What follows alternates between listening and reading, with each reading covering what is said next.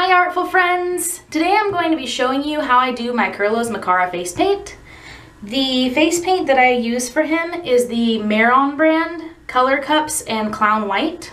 So that's these little cups right here, and then the bigger tubs of the Clown White. These are available through several different websites online, so if you just do a search for Maron Color Cups or Maron Clown White, you will find this oil-based paint that I use. I mix my own tones of gray from the white and solid black. And for Kurloz, I actually make two different colors of gray. One lighter for his actual troll skin, and then one much darker for the areas around his eyes and cheeks. I start off usually by applying my troll skin color from here down on my neck, and that's going to kind of frame where I'm going to put his mask area. And I also do my ears because my wig does show a little bit of my ears. And I apply this with just my fingertips, and I apply it as evenly as I can, watching out for any patches or anything like that.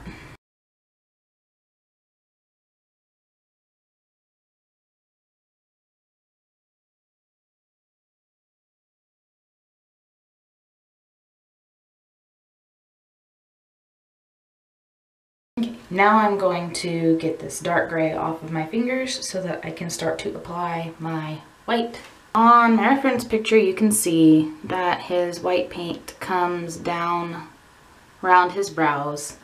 So I actually try and follow my brow line and bring it just down the bridge of my nose for the top portion.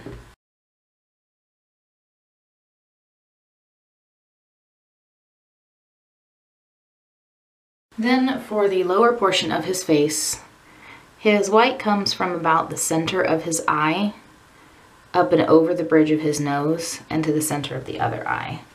So that's from here up and over the bridge of the nose and to the center of this eye.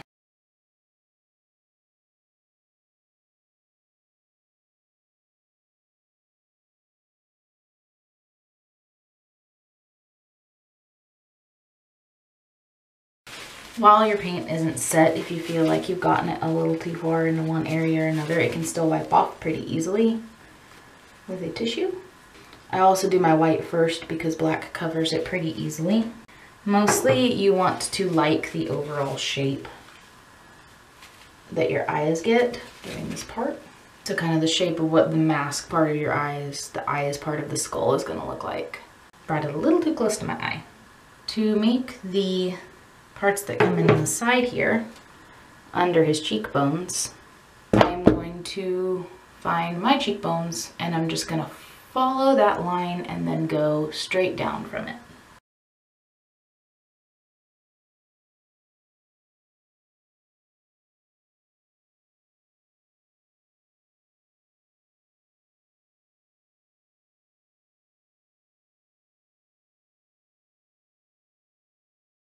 So now I'm going to take my dark gray, my almost black gray, but not my solid black, and I'm going to fill in all of these areas.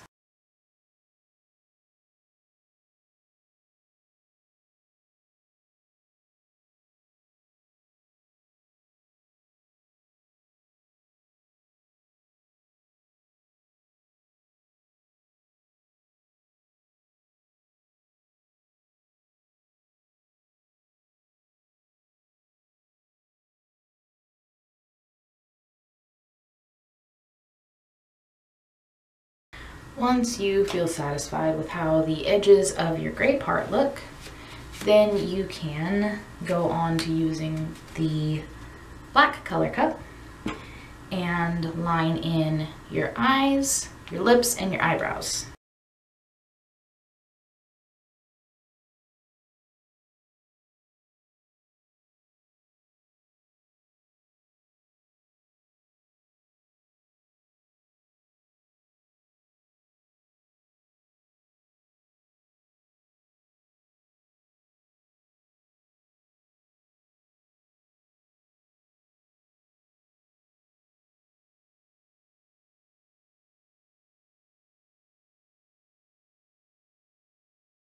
Alright, so once you are done and you're satisfied with how all of this looks, you can go in and seal it. If you are putting eyeliner or fake stitches over the lips, I like to do my stitches with my actual Maron paint, so I like to do them on the same layer as all of this.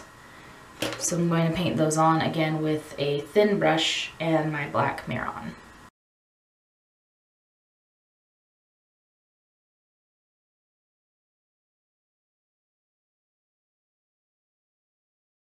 With most Maron oil-based paints, you can seal it with a talcum-based baby powder, not the cornstarch-based stuff, or you're making oil and cornstarch, which makes kind of a cake on your face.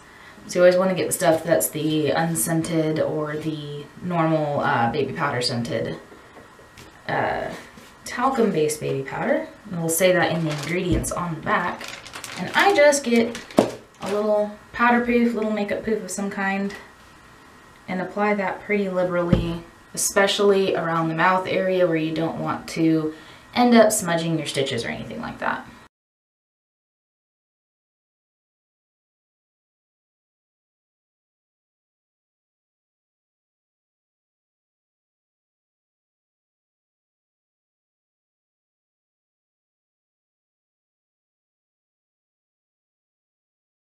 And I tend to do a touch test to make sure I don't have any sticky spots in my paint after I've sealed.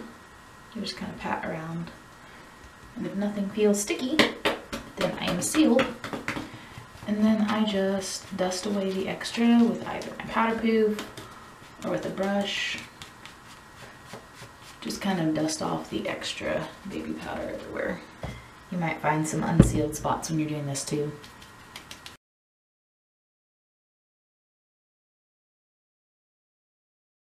And it looks like we are sealed everywhere. Now, when you go to wash this stuff off, you will want to have a baby oil, and you apply that on top of the Maron, and then wash it away with your usual soap or cleanser, and that will help loosen up the paint before you take it off so you don't have to scrub so much with a soap. But this is my finished Kurloz Makara paint, so I just need my wig and horns and outfit, and I'll be ready to go. Thank you guys so much for watching. Make sure you subscribe for more great tutorial videos and cosplay videos and vlog content. You guys are awesome. Thank you for watching. Spooky, scary skeletons. Something on your mind. The spooky, scary skeletons happening on